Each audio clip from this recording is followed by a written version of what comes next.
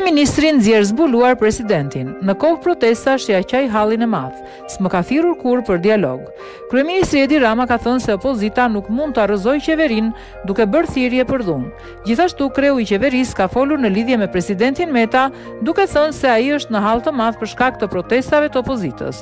Rama tha se është i solidarizuar me Metën, që nuk e ka thirrur për këtë çështje pasi ky është një hall i madh. Rama tha: Presidenti të Republikës në kohë protestash ja qaj hallin.